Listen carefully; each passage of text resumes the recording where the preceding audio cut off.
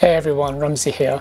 I thought I'd just give you a quick update on the channel to let you know what's going on with it and also my plans for the future. So I took a break mainly because doing 3 videos a week was a lot of work to do on top of other things that I was doing.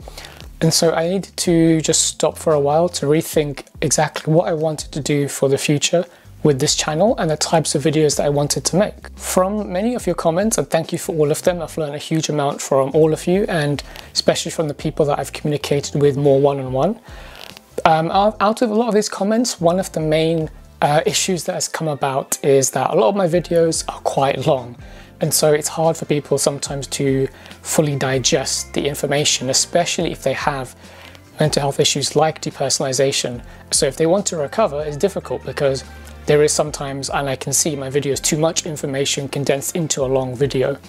So my plan going forward, you can see part of it is I've already upgraded the look. So I've got a better camera, got better lighting setup, and so my goal is to make shorter videos, ideally once a week. If I can do 2, then I'll do that. But these will be shorter videos that are just of much higher quality. And so this way it's more easily digestible, easier to share with others who could also benefit from it.